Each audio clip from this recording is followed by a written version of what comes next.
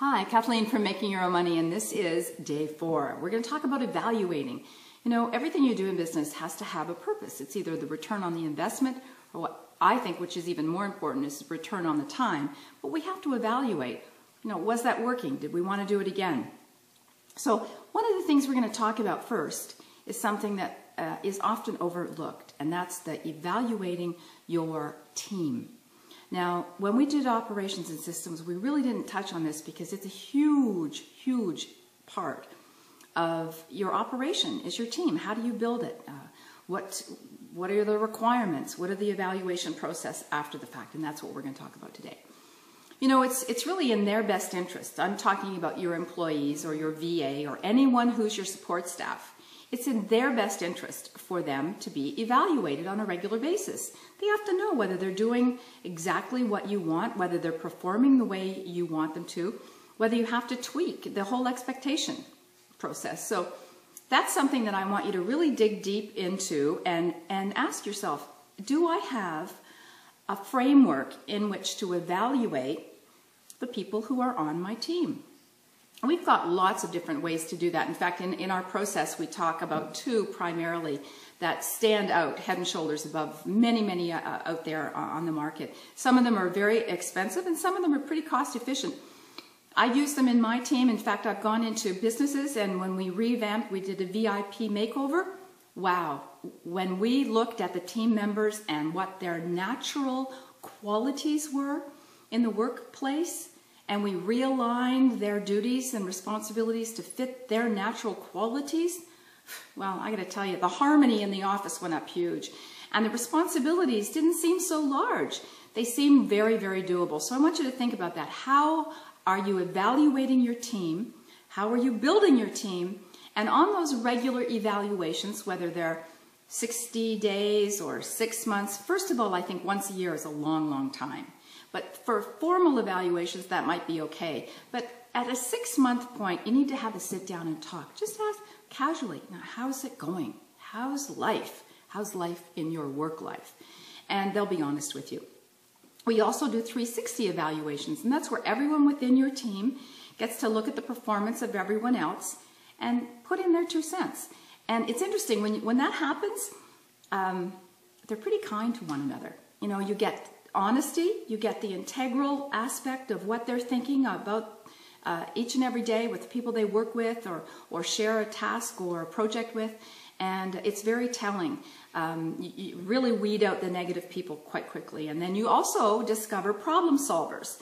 So the 360 process is really one that I think is hugely valuable, and we use that in our companies as well. So the other thing that we're going to talk about a little bit is the marketing. How do you evaluate your marketing process? Well, first of all, you know, you have to look at what is the return. Did I actually produce a project, whether it be a marketing plan or whether it be a one-off project that actually brought customers or clients into my establishment or onto my practice? And is it a sustainable customer or patient in my practice? Because sometimes some of the processes that we go through, especially in marketing, they might have a one-off result. Well, that's not necessarily what we want. Remember, we are relationship building, so we want to make sure that whatever we do has a connection and that we get some feedback through that connection. So you can tell whether or not you're building a relationship by the communication that's happening between you and your customer. Are they responding to some of your requests on your Facebook or on your LinkedIn? If you put out a survey, do they actually respond to it? And are you allowing them the format to be heard? And that's one of the ways that you can tell whether or not you're building that relationship strong and it's going to have sustainability.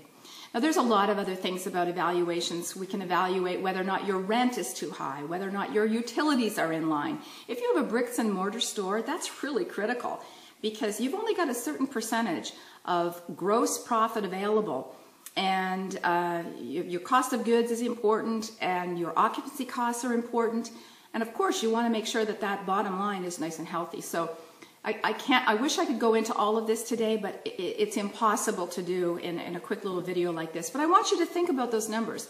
And with your profit and loss statement, remember we talked about that with numbers, you can evaluate whether or not you're in line. Every industry has a standard, And you have to look at that and say, am I below or above that, that standard expectation to be either spending or achieving within my industry?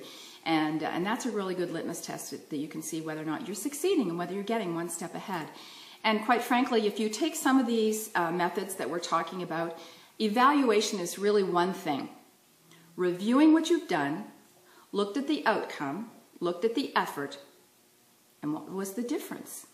What was your profit on a project? What was your profit on a marketing plan?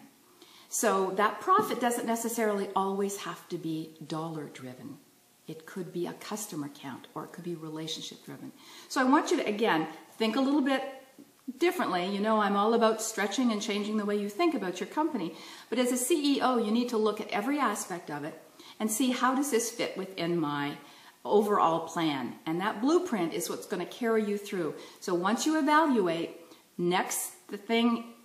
next step is to really make sure you have that CEO hat on, and we're going to talk about that tomorrow. So I'm so excited. This is one of my favorite parts. So make sure you tune in and check us out. If you're ready to get involved on a more deep, regular basis, think about that 8-week course that we've got offered. You do it at home, on your own, at your own pace. Make sure that you have a chance to check it out and see whether or not it's going to be right for your company, your business. This is Kathleen at Making Your Own Money just for you. Take care. Have a great day.